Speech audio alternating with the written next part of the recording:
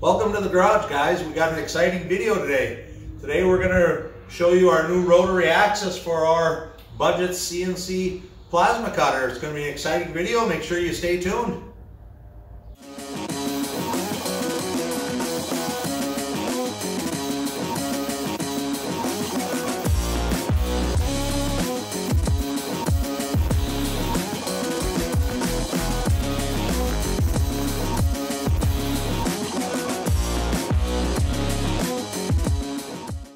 Well, we've got the parts all cut for the CNC tubing notcher adapter.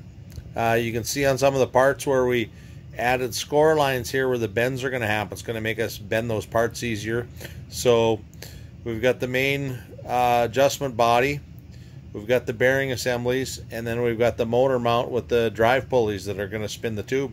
So we've got those all processed on the plasma cutter. If you take a quick look in on here, we do have a little bit of a length issue with our pierce delay. We're running a little too long, but that's just we hadn't had a profiling for this metal, but we'll just shorten up that pierce delay and we won't get that little extra cut on these, on the starts of some of these right here. So we've got the pieces. You saw them get plasma cut out. We did put bend lines on them. We just were able to take them around the edge of the table and bend them. And because we only left 3/16 of a piece of a metal here, we'll put a spot weld on each side to hold them firm.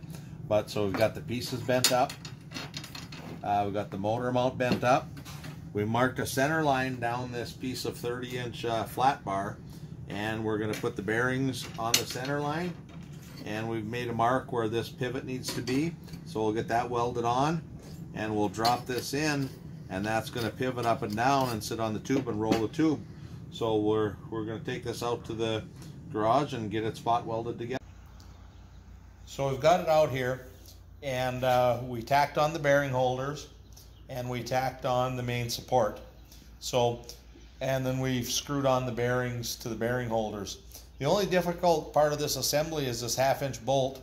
We have to drill a hole in it, and then we tapped it to 1/4-20. We didn't tap it all the way through, and you'll see why in a second. So we mounted the motor, and we mounted the bearings, and we've bent up the pieces. So to assemble it, we just we're going to be using 1.25 inches to start. So we're going to go through.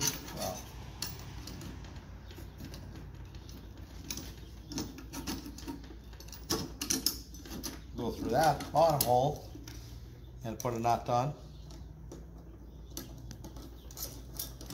And then we just have a full threaded 1/4-inch bolt with a thumb screw on it, a washer, and a spring and a washer, and then that threads right into that bolt we tapped. And that gives us pressure. And we didn't tap that all the way through so that when we tighten this, we can bottom it out and it stays tight in there. And then the belt, we just drop the belt on. It's a loose fit belt, and you'll see why in a little bit. And now we have a tension we can set on here. And when we set this up, these rollers, the smallest we set it up for was a 1-inch tube. So a 1-inch tube will fit in, a 3/4 won't. And the reason, there's no reason to hardly notch a 1-inch tube, let alone a 7 or a 3/4. You'll never need to notch that. So it'll go from 1 inch all the way up to 2.5, 3 inches for this roller. And if we take a little bigger tube, we've got 1.5 inches here, and we just put a little pressure on the spring, and now I can crank down the spring a little bit, just get a little pressure on, and you can see when I turn this, needs a little more pressure, the motor will turn. And then we're set up to change the tube. I just have to lift it up and slide it out. So we'll take this over to the machine and mount it on the machine. So we're over at the machine, and we just set it in here, and we did drill and tap some holes, and we put it halfway in between the two on there. And it's very important that this stays square to the main gantry, so this distance here has to be the same on both front and back. So we measured those, and we'll just zip these in. And now we're ready to go. The other thing we did is we added a connector, if you come around, and for that motor, and we'll just unplug the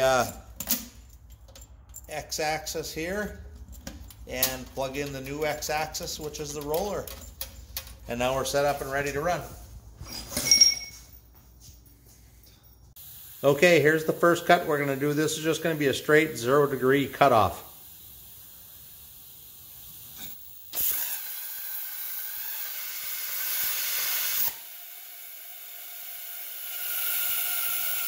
Okay, on this cut we're going to do a 90 degree notch, 1.5" tube to 1.5" tube.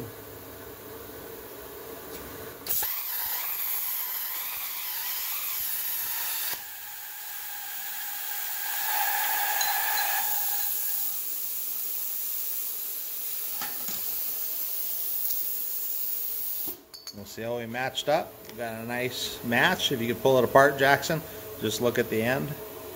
Let it focus. No cleanup to do at all, guys. Just a beautiful notch. Put it back together again. Looks great. On this cut, we're going to do two different cuts. We're going to do a 15 degree and a 45 degree.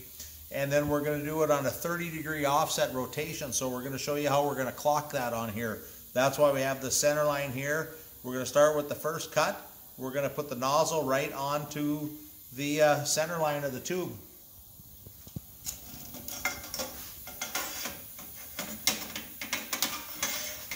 Lost my belt there.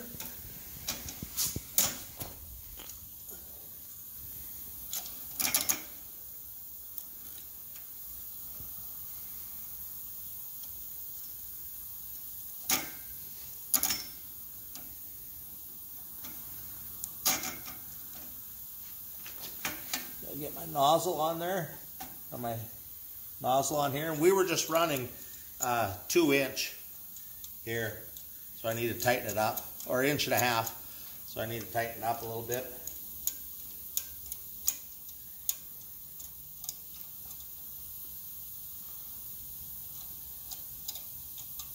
And drop my tip down. And then we're ready to run the first notch that we're going to do. A real deep 15 degree notch. So we'll take a look at it. We'll watch this go.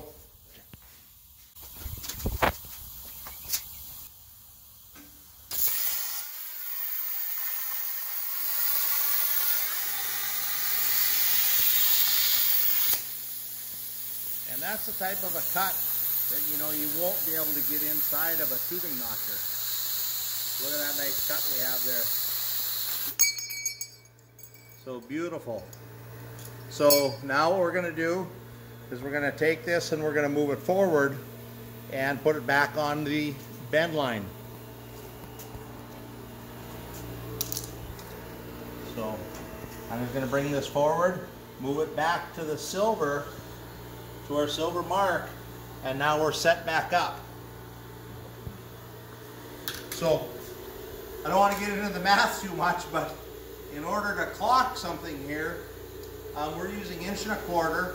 So we got to change that over to millimeters because we're the G-code sender we're running in millimeters. So we have to times it by 25.4, and then we have to times it by pi 3.14 to get the diameter, and that gives us 99.695 millimeters diameter.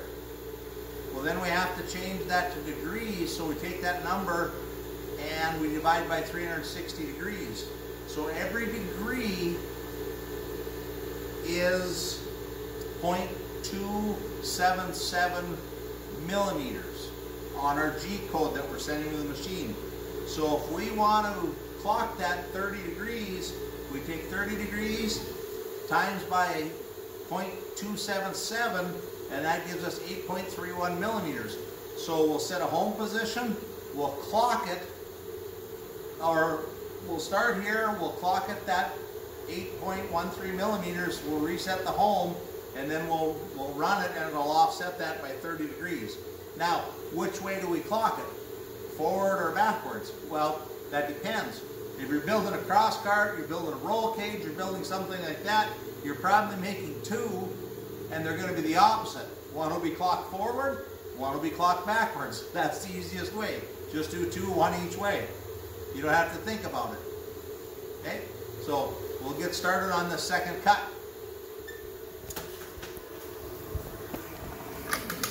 So first thing that's going to happen is we're going to clock this back from 0 to 8.31. And if we can see the rotation, a little tough to tell, but the line's no longer lined up anymore.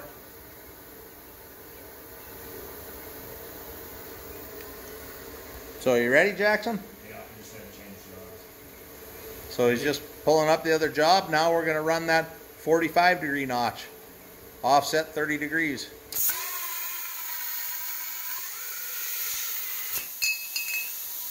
And there we go. Grab the pliers. But so we got great cut. If we look at the 45-degree side, too hot to hold.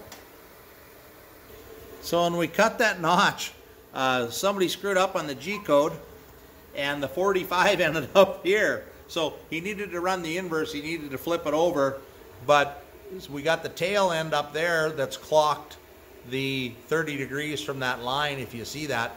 So if we go back to here, we can see the line is right there, 30 degrees off the center. So when he wrote the G-code, he just flipped the notch the right way, but I think you guys get the point with this.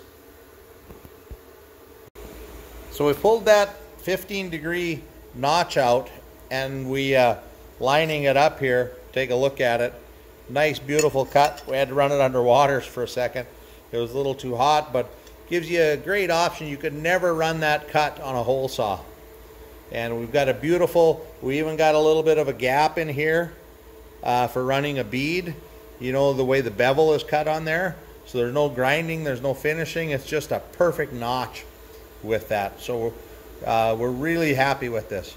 So another advantage of this rotary axis is we can complete a whole tube.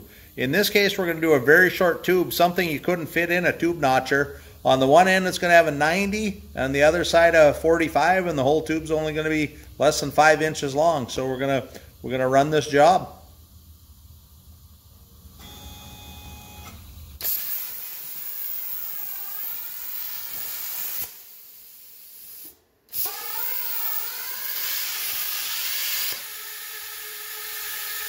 There we go. So Jackson's got it. And beautiful notch on that end. Beautiful notch on that end. And it's a complete tube ready to be put in a frame. So guys, with the tubing notcher, the key to the tubing notcher that we have here is that we're running the same motor and the same gear pitch on this motor that we run on the X-axis. So nothing needs to change. None of our settings in our box on our stepper drivers, none of that changes, because if this moves 1 inch, this moves 1 inch. It's the same belt, cog, the same gear. Along with that, guys, if you were running a program like BendTech, where it spits out cut wrappers, and sometimes the cut wrappers are clocked, you could pre-notch all of your tubes before you bend them. I think that's a huge advantage, because if you do the bend first, you still measure where to notch from the end of the tube. So just do the notch first. Get your bend marked on the tube close, then do your notching, then do your bending. And now, the best part about this notcher is, for those who have been following the channel, you know that we have plans available for this CNC plasma cutter. Now, that's available with it. So, those of you that have purchased our plans already and have your unit ready, you can plasma cut out these parts and make your tubing notcher. Go back to where you downloaded your files. You'll see another tab for the tubing notcher to get the plasma files and a bill of material for that. This is all included in your budget plasma cutter build. So with that, guys, we'd like to thank you for watching the video. Make sure to like and subscribe.